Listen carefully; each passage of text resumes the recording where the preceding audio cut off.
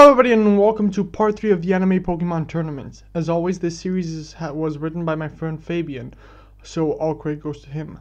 That said, if you enjoyed the series and want to see more, be sure to leave a like and say something in the comments below. This series hasn't gotten that much love, and I would really like to encourage my friend to keep writing.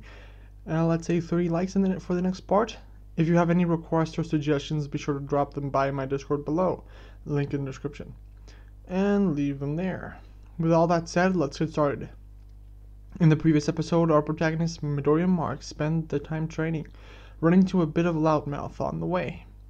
Now, the weather isn't the greatest it could be. It even looks like it's going to rain soon, but our two trainers aren't scared by that. Mark says, looks like the weather isn't on our side today, but that's not something that can hold us back, right, Midoriya? Midoriya answers, are you sure? I think we should find some cover somewhere. Mark says, oh, would you quit your pessimism for once? Geez, if you only see the negative in life, you'll have no space for the good parts. See, rain might make us wet, but at the same time, plants get hydrated and the soil loses its dryness. You may not notice while you look at the obvious, but sometimes taking a closer look can change your point of view drastically. Midoriya answers, I didn't know you had a doctorate in philosophy. Mark breaks out in laughter and says, that's the spirit. At the same time, a bolt of lightning hits the tree next to them, and both stare at the destroyed plant. Mark screams, oh heck, forget what I just said and run. They start running like they've never done before. Shortly after, they find a little mold in the rocks to hide from the storm. Midoriya says, I can't believe we almost got hit by a lightning bolt. I mean, what are the odds of that? Mark says, how am I supposed to know? Do I look like a mathematician to you? Well, the important thing is it didn't hit us and we're safe now. Someone says, yeah.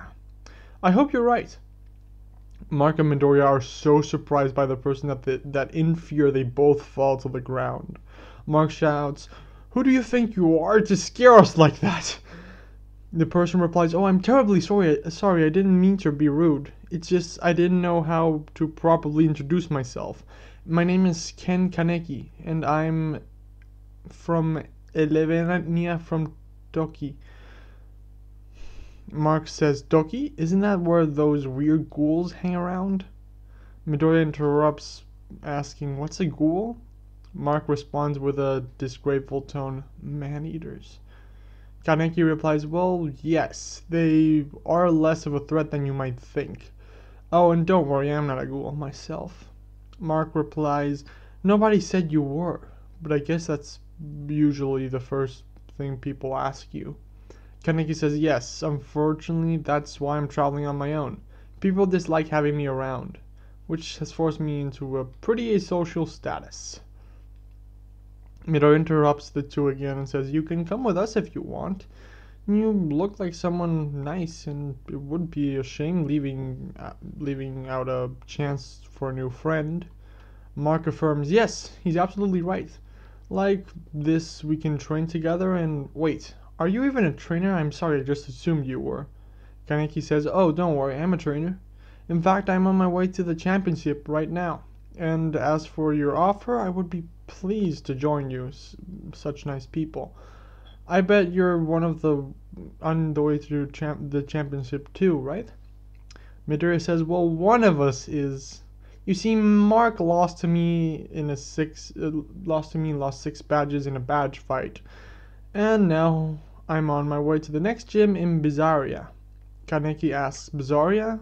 I heard the gym leader there is quite the star in the professional league. It doesn't make sense though. The fact is that in between us and the capital, that gym is the closest one. I bet a star like him still be no big deal for you. Midoriya says, oh, you think? I hope you're right, because if not, all my efforts were for nothing. Mark adds sarcastically, it's not like you could repeat the fight or anything. And Midoriya shouts out loud, couldn't you have told me that earlier?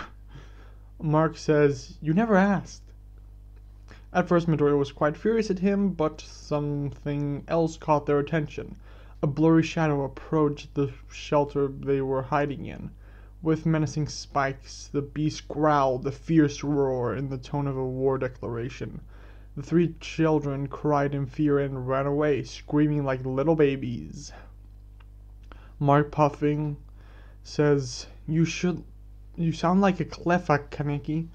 Whereas Midoriya counters, at least he doesn't sound like a giraffe, Ari. Kaneki presses out. Could you two please stop this nonsense? We are in the middle of a storm, completely unprotected, and you're still mocking each other. We should probably find a solution to the problem at hand, or we're all going to be sick. Which means no gym battle. With that realization, the two companions agree to find a solution.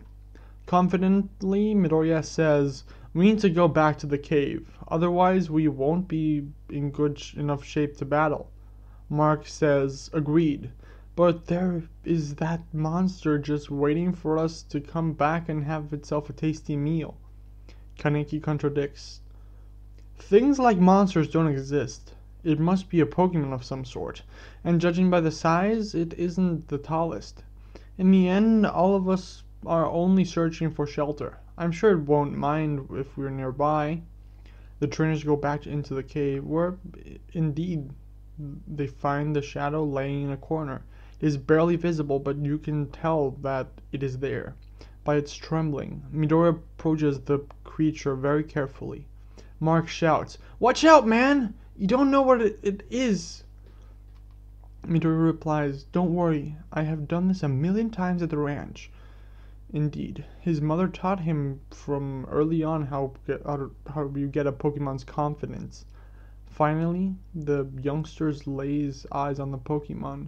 Midoriya stutters. Guys, we have a problem here.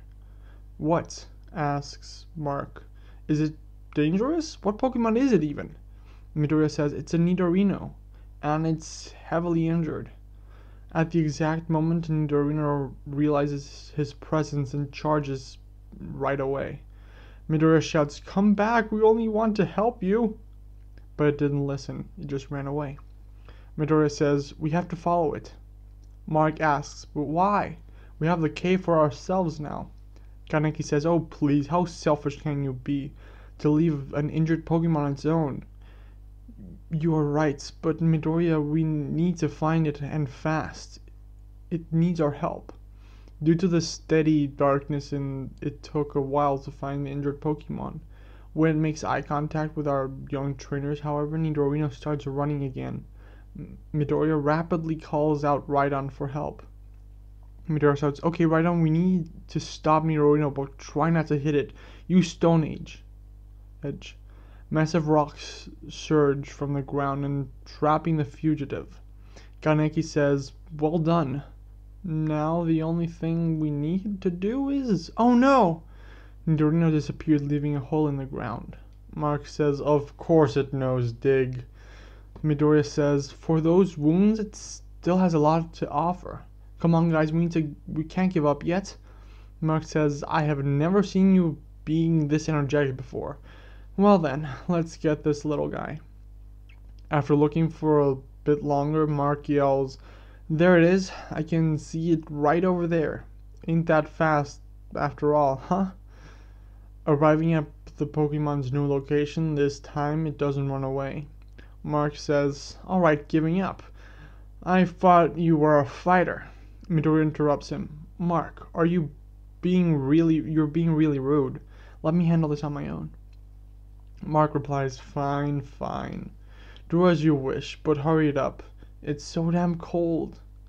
Midoriya calls out Bulbasaur and commands Bulbasaur. Bulbasaur, can you hold him for a second? We don't want him to escape in these conditions, now do we? His partner swings his vines at Nidorino, which doesn't help calm him down. Midoriya calmly says, Hey Nidorino, do you see this? He holds up a bottle full Restore. Midoriya continues, It's gonna help you, but only if you let me put it on. He gets closer and closer to the little Pokemon, saying, You see, nothing to worry about. Everything's gonna be just fine. Midoriya applies the medicine, emptying the full restore. Kaneki applies a band-aid to stop the bleeding, but unfortunately, despite the treatment, it still doesn't move. Oh, did I forget to mention that our little companion was watching all the time? Now it approaches the group and sits down next to Midorino. Midoriya exclaims, "What Pokemon is that? I've never seen such a thing, not even on TV." Kaneki adds, me neither. He pulls out his Pokédex, wanting to find out what Pokemon he is. Kaneki then continues, "Even my Pokédex doesn't have any information about it." The small fellow lays his tiny arms to the sealed wound. Kaneki says, "No, don't touch it. It will only hurt even more." But instead of heard screaming, Nidorino releases a sigh of relieved moan. Midoriya realizes something. All the wounds are gone. You must have used a healing ability. Oh! When Midoriya finishes speaking, the savior has already left, vanishing before his eyes. Midoriya says, "That was strange." Mark says, "Who cares? While you were doing your stuff, the storm finally stopped." Kaneki adds, "Well then, what are we waiting for? Let's head to Bazaria." As Midoriya stands up to go, Nidorino holds him back, pulling on his sleeve. He has a very desperate look in his eyes, and looking at Midoriya understands what it wants. Midoriya asks, "Are you sure about this? You know that you can't do whatever you want or when you want to anymore, right?" The Pokemon doesn't move a muscle. Midoriya smiles as he pulls out a Pokeball and throws it at the Pokemon while saying, "Okay then, go Pokemon, catch!" Nidorino doesn't resist a bit, being caught immediately. Nidorino is now a part of Midoriya's party. But what will our heroes do now? And what are Midoriya's plans to beat the gym leader? That and more in the next episode is The Journey Continues, is what I would say, but due to the power of anime and the fact that these episodes aren't getting that many views, we jump a bit ahead. In the journey, our young trainers came across a hunter to the mansion, got spooked like hell by a Gengar, which after some shenanigans decided to join Midoriya's party. After this, the trainers continue on their journey, reaching Bazaria. They go to the gym in order to face the leader. The gym leader exclaims, "Good day, challenger. My name is Jotaro Kujo, but you can call me by my battle name, Jojo. I am this town's gym leader and specialize in fighting type Pokemon. The rules of this battle are simple. I use my Platinum Star Machoke while you can use all of your Pokemon. It's one Pokemon against a maximum of 6 in a one-on-one fight. Any objections?" Midoriya, determined to shouts no.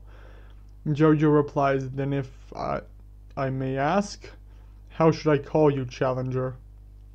Midoriya responds, "By the name that the whole world's gonna know me by, Deku." Jojo says, "Fine then, let's start. Judge." The judge monologues, "The battle between Bazaria's gym leader Jojo and the challenger Deku is about to start. Ready, set, battle!" As the journey continues. Anyway, that's where I'm leaving it off for today. As mentioned, the series will be getting shortened a bit, so we're going to try and fit more material into each episode. I do hope you enjoyed. Please leave your support by hitting that like button or leaving a comment. 30 likes next part. Please, I really want to support my friend. I'll ask this. What do you all think Midoriya's Pokemon have in common? Who knows? Well, I do. I hope you all enjoyed this. Until next episode, everyone, have an absolutely fantastic day. Bye!